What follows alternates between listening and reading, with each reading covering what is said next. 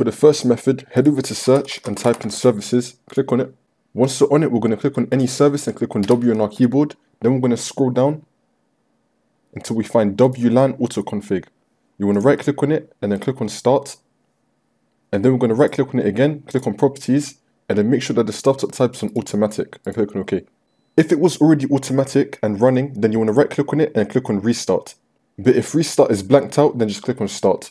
If that's still not working for the second method, we're going to right click on the Windows Start icon, then click on Device Manager. Once you're on it, we're going to expand network adapters, and then you want to look for something that will be on screen right now. It should say wireless on it or just something similar to this. For me, I don't have it because I'm using an Ethernet cable, but once you find it, you want to right click on it and then click on Update Driver, and then click on Search Automatically for drivers.